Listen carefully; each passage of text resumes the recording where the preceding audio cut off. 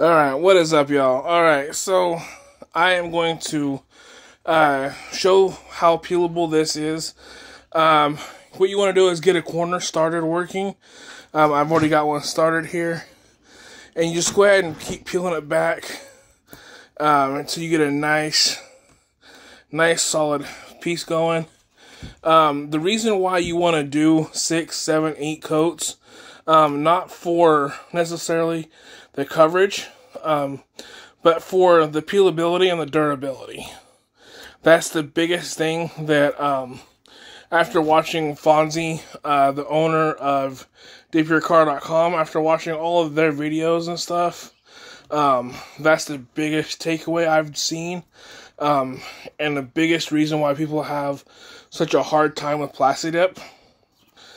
So as you can tell by watching, this comes off really easy. With it's applied right. It's got 6 coats on it, with 3 coats of clear coat. So I'm gonna go ahead and set my phone down for a minute so I can start to peel this, and I'll bring you right back.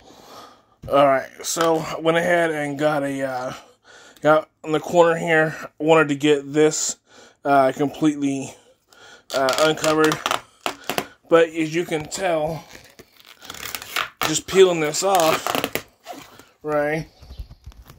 Trying to do this one-handed here, but just peeling this off comes off in one giant sheet here.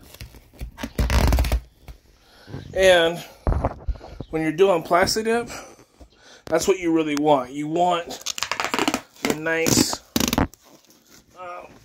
coverage, the nice, set this up here. So yeah, so you want this to peel really nice and simple, easy. And mind you, I've never used plasti-dip. I've never peeled plasti-dip. This is the first time I've ever used plasti-dip, right? So, comes off on a nice sheet. And look, back to the way it was when I started. Little piece here. Right? And when you do plasti-dip right, you follow the instructions, you do what you're supposed to do, comes off easy peasy lemon squeezy. That's it.